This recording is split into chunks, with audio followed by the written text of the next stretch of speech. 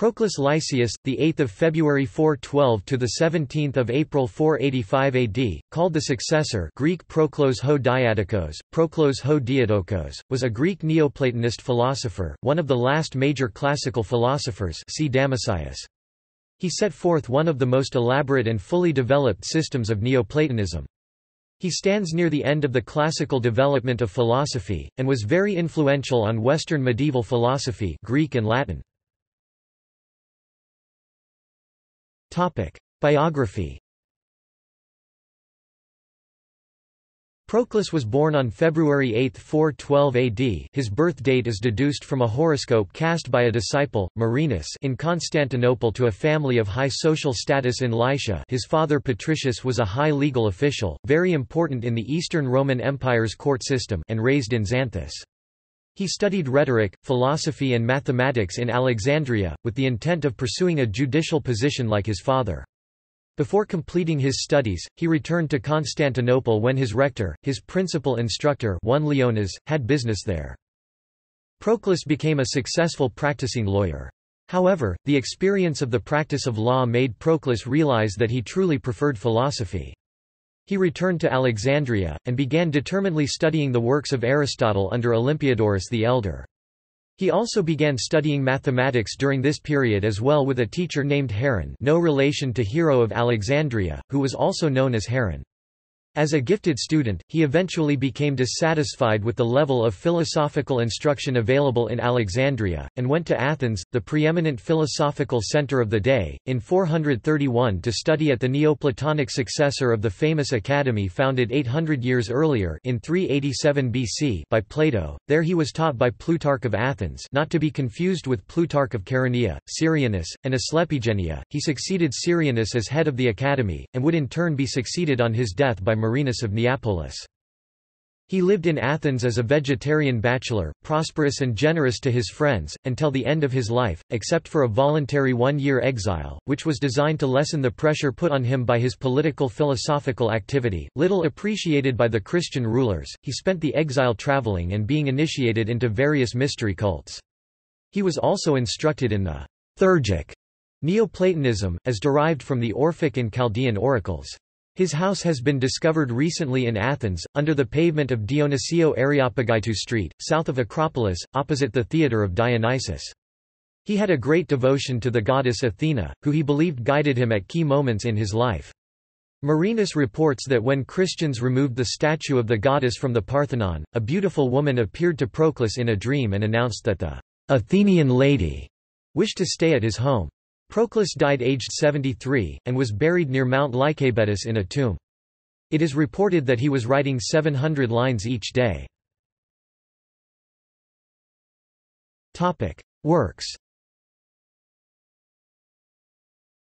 The majority of Proclus's works are commentaries on dialogues of Plato, Alcibiades, Cratylus, Parmenides, Republic, Timaeus.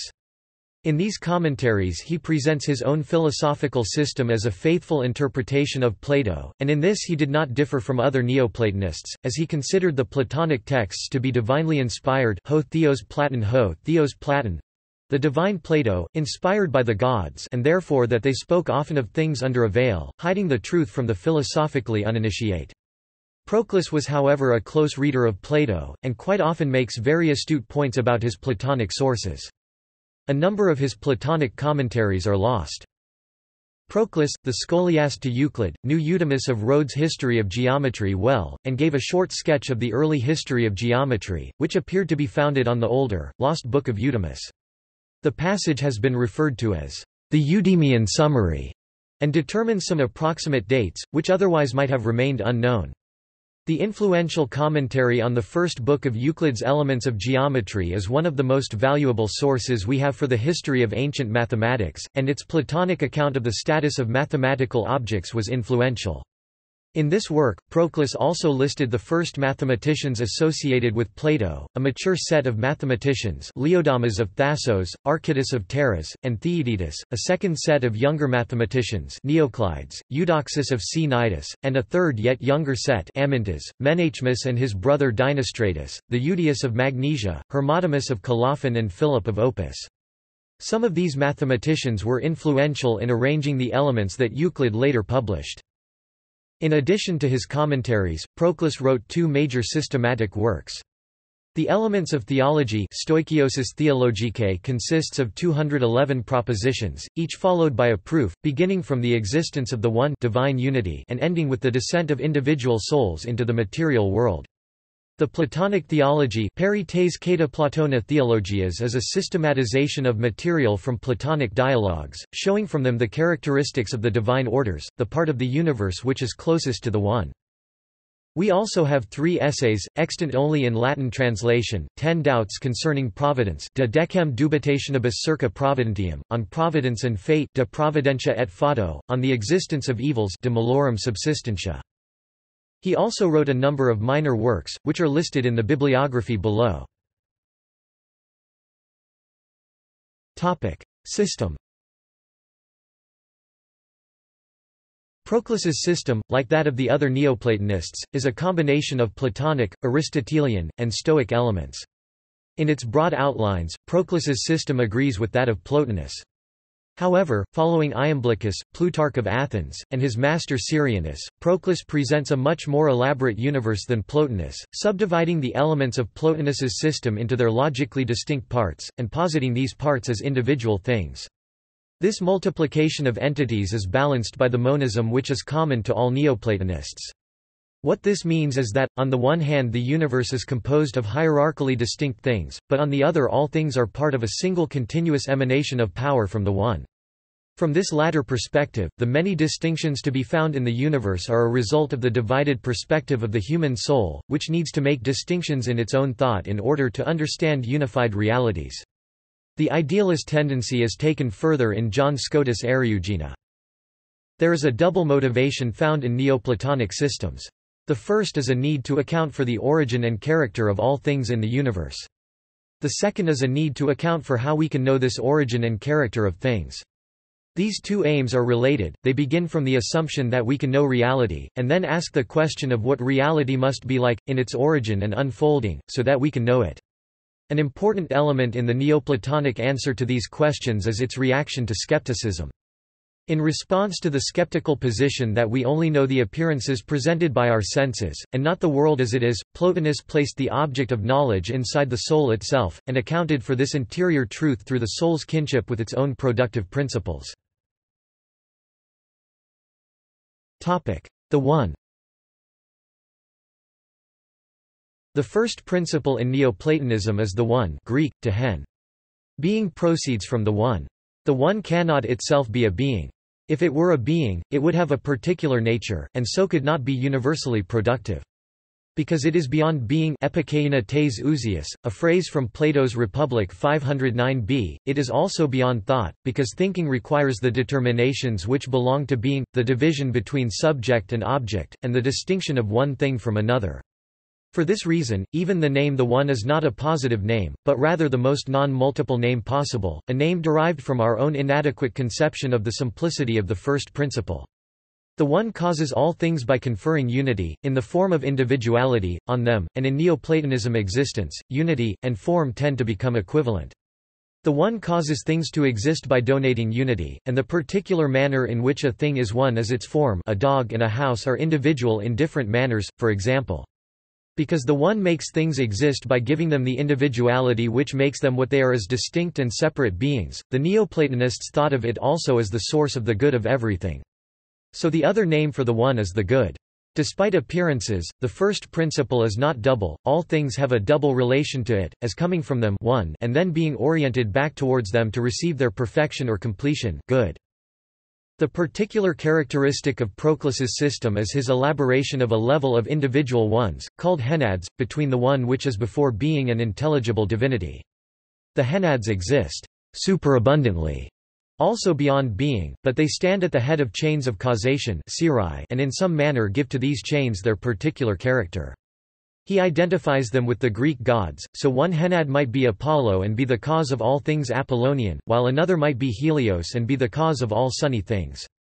Each henad participates in every other henad, according to its character. What appears to be multiplicity is not multiplicity at all, because any henad may rightly be considered the center of the polycentric system. Intellect. The principle which is produced below the level of the One and the henads is the divine intellect nous. The One cannot have a determinate nature if it is to be the source of all determinate natures, so what it produces is the totality of all determinate natures, or being. By determination is meant existence within boundaries, a being this and not that. The most important determinate natures are the greatest kinds from Plato's sophist being, same, other, rest, motion and Aristotle's 10 categories quantity, quality, etc. In other words, the One produces what Plato called the forms, and the forms are understood to be the first determinations into which all things fall. The One produces the forms through the activity of thinking. The One itself does not think, but instead produces a divine mind, intellect, whose thoughts are themselves the forms. Intellect is both thinking and being. It is a mind which has its own contents as its object. All things relate to the first principle as both one and good. As being, intellect is the product of the One. But it also seeks to return to its cause, and so in thinking it attempts to grasp the One as its good. But because the simplicity of the One, good does not allow intellect to grasp it, what intellect does is generate a succession of perspectives around its simple source. Each of these perspectives is itself a form, and is how intellect generates for itself its own content. Plotinus speaks about the generation of intellect from the One, and intellect's attempt to return to the One in a thinking which is also a desiring. Proclus systematizes this production through a threefold movement of remaining, procession, and return mon, produce, epistrophe. Intellect remains in the One, which means that it has the One as its origin. It proceeds from the One, which means that it comes to be as a separate entity. But it returns to the One, which means that it does not cut itself off from its source, but receives the good which is its identity from the One. This threefold motion is used by Proclus to structure all levels of his system below the One and above material reality, so that all things except those mentioned remain, proceed, and return. Proclus also gives a much more elaborate account of intellect than does Plotinus. In Plotinus we find the distinction between being and thinking and intellect. Proclus, in keeping with his triadic structure of remaining, procession, and return, distinguishes three moments in intellect: intelligible, intelligible intellectual, and intellectual. They correspond to the object of thought, the power of the object to be grasped by the subject, and the thinking subject. These three divisions are elaborated further, so that the intelligible moment consists of three triads: being, eternity, and the living being or paradigm from Plato's Timaeus. The intelligible intellectual moment also consists of three triads, and the intellectual moment is a hebdomad, 7 elements, among which is numbered the demiurge from Plato's Timaeus and also the monad of time, which is before temporal things. In this elaboration of intellect as a whole, Proclus is attempting to give a hierarchical ordering to the various metaphysical elements and principles that other philosophers have discussed, by containing them within a single triadic logic of unfolding. Proclus's universe unfolds according to the smallest steps possible, from unity to multiplicity. With intellect emerges the multiplicity which allows one being to be different from another being. But as a divine mind, intellect has a complete grasp of all its moments in one act of thought. For this reason, intellect is outside of time. Intellect as the second principle also gives rise to individual intellects, which hold various places within Proclus's cosmos. In terms of his sources, intellect is like taking the Platonic forms and placing them in the self-thinking thought which is Aristotle's unmoved mover. Soul. Soul psyche is produced by intellect, and so is the third principle in the Neoplatonic system. It is a mind, like intellect, but it does not grasp all of its own content as one. Therefore with soul, time comes to be, as a measure of soul's movement from one object of thought to another. Intellect tries to grasp the One, and ends up producing its own ideas as its content. Soul attempts to grasp intellect in its return, and ends up producing its own secondary unfoldings of the forms in intellect. Soul, in turn, produces body, the material world. In his commentary on Plato's Timaeus, Proclus explains the role the soul as a principle has in mediating the forms in intellect to the body of the material world as a whole. The soul is constructed through certain proportions, described mathematically in the Timaeus, which allow it to make body as a divided image of its own arithmetical and geometrical ideas. Individual souls have the same overall structure as the principle of soul, but they are weaker. They have a tendency to be fascinated with the material world, and be overpowered by it. It is at this point that individual souls are united with a material body, i.e. when they are born. Once in the body, our passions have a tendency to overwhelm our reason. According to Proclus, philosophy is the activity which can liberate the soul from a subjection to bodily passions, remind it of its origin in soul, intellect, and the One, and prepare it not only to ascend to the higher levels while still in this life, but to avoid falling immediately back into a new body after death. Because the soul's attention, while inhabiting a body, is turned so far away from its origin in the intelligible world, Proclus thinks that we need to make use of bodily reminders of our spiritual origin. In this he agrees with the doctrines of theurgy put forward by Iamblichus. Theurgy is possible because the powers of the gods, the henads, extend through their series of causation even down to the material world. And by certain power-laden words, acts, and objects, the soul can be drawn back up the series, so to speak. Proclus himself was a devotee of many of the religions in Athens, considering that the power of the gods could be present in these various approaches. For Proclus, philosophy is important because it is one of the primary ways to rescue the soul from a fascination with the body and restore it to its station. However, beyond its own station, the soul has intellect as its goal, and ultimately has unification with the One as its goal. So higher than philosophy is the non-discursive reason of intellect, and the pre-intellectual unity of the One. Philosophy is therefore a means of its own overcoming, in that it points the soul beyond itself. Influence. Proclus can be considered as the spokesman of mature Neoplatonism. His works had a great influence on the history of Western philosophy. The extent of this influence, however, is obscured by the channels through which it was exercised. An important source of Procline ideas was through the pseudo-Dionysius. This late 5th or early 6th century Christian Greek author wrote under the pseudonym Dionysius the Areopagite, the figure converted by St. Paul in Athens. Because of this fiction, his writings were taken to have almost apostolic authority. He is an original Christian writer, and in his works can be found a great number of Proclus's metaphysical principles. Another important source for the influence of Proclus on the Middle Ages is Boethius's Consolation of Philosophy, which has a number of Proclus principles and motifs. The central poem of Book 3 is a summary of Proclus's commentary on the Timaeus, and Book V contains the important principle of Proclus that things are known not according to their own nature, but according to the character of the knowing subject. A summary of Proclus's Elements of Theology circulated under the name Liber de Causis, the Book of Causes.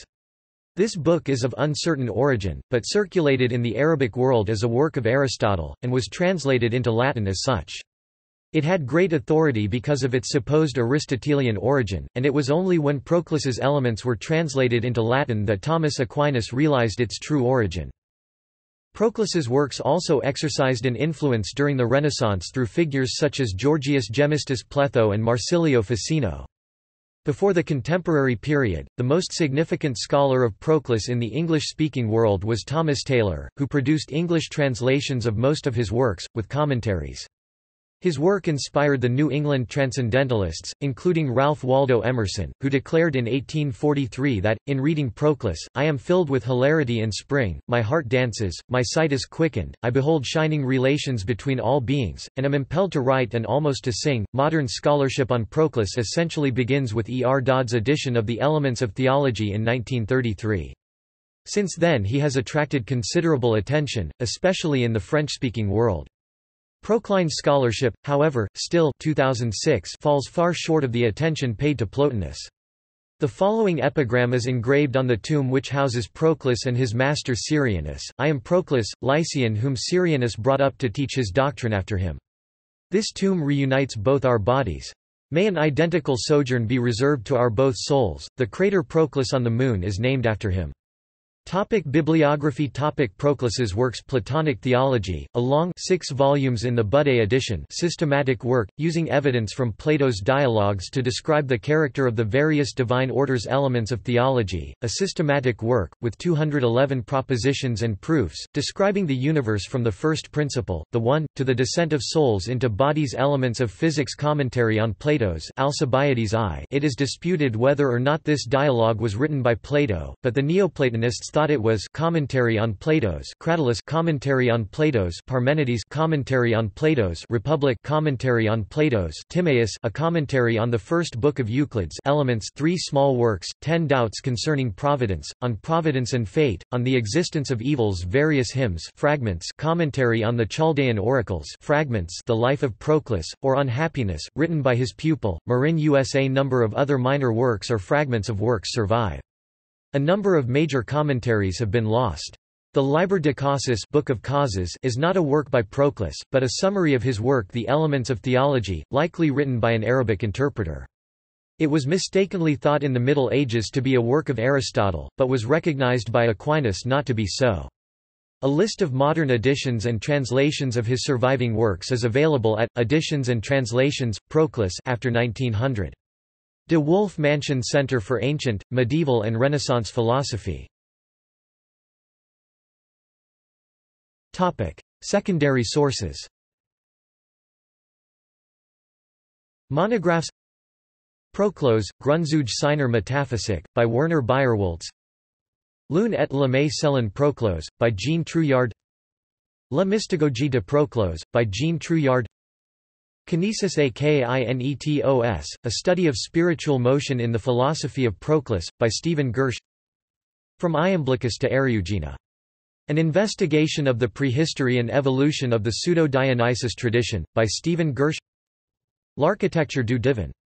Mathématique et philosophie chez Plotin et Proclus, by Annick Charles Saget.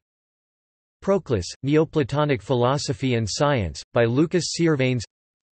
The Philosophy of Proclus, The Final Phase of Ancient Thought, by L. J. Rosen. The Logical Principles of Proclus Stoichiosis Theologicae as Systematic Ground of the Cosmos, by James Lowry. Collections of essays. Proclus et son influence, Actes du colloque de Neuchâtel, Juin, 1985. Zurich, Editions du Grand Midi, 1987. Proclus Lecture et Interpreta des Anciens. Actes du colloque international du CNRS, Paris 2–4 October 1985. J. Pepin et H.D. Safri. Paris, CNRS, 1987. On Proclus and His Influence in Medieval Philosophy, ed. by E. P. Boss and P. A. Meyer, Philosophia Antiqua 53, Leiden-Köln, New York, Brill, 1992. The Perennial Tradition of Neoplatonism, ed. by J. Cleary, Ancient and Medieval Philosophy, Series 1, 24, Leuven, Leuven University Press, 1997.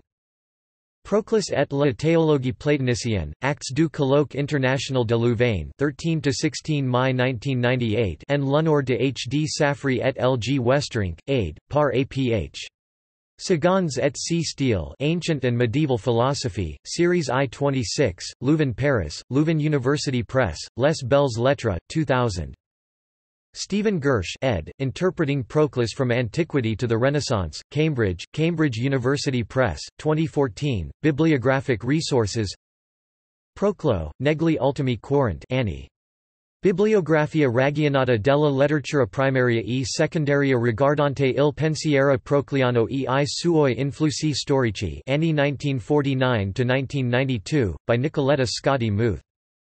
Proclus Bibliography covering the years 1990 to 2016.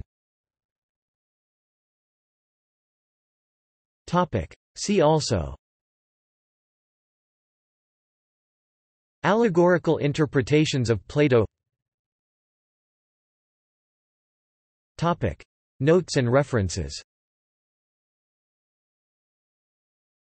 Topic. External links. Helmig, Christoph, Steele, Carlos. Proclus. In Zalta, Edward N. Stanford Encyclopedia of Philosophy. Helmig, Christoph, Steele, Carlos. Proclus' Complete Works Extant, Lost, and Spurious. In Zalta, Edward N. Stanford Encyclopedia of Philosophy.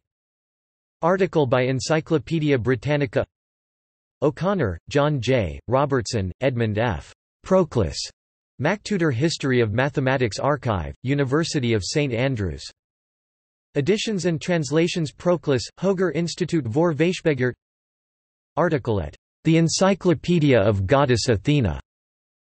The Six Books of Proclus, the Platonic Successor, on the Theology of Plato Thomas Taylor translation. 5 Hymns of Proclus Thomas Taylor translation. Fragments that remain of the lost writings of Proclus Thomas Taylor translation. Commentaries of Proclus on the Timaeus of Plato, in 5 books Thomas Taylor translation. 10 Doubts concerning Providence and on the Existence of Evils Thomas Taylor translation. Proclus's Life and Teachings. Index page of the Proclus section for the Plato Transformed project at the University Leuven, Belgium. Commentary on Plato's Parmenides Greek text, scans of Cousins edition.